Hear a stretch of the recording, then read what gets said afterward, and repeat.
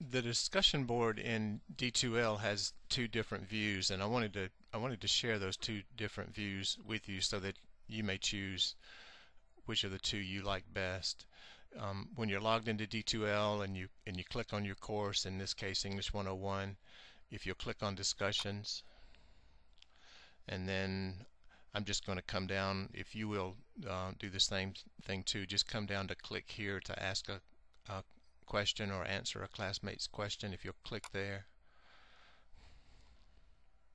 and then if you'll look upper center here, you'll see settings. If you'll click on settings and then look in the middle there, you'll see you'll see grid style and reading style. D2L, when students first open it, is set to grid style, and if you like it on grid style, this is what grid style looks like. You can see the subject, and over to the right you can see who posted the discussion. But in this case, we have to click on each single one to open it up to read it, sort of like email.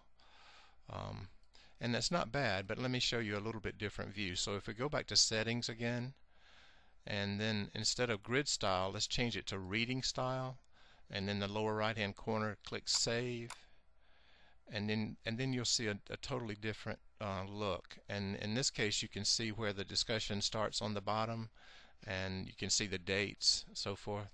But it looks more like a discussion. It looks more like a threaded discussion. And for those of you who prefer the grid style, you could change it back to grid style and save it. And this is grid style. But for those of you who prefer what I like and what I find quicker to read is the reading style, and click on save, and it'll switch it over for you. So whichever you like, but just wanted to share this with you.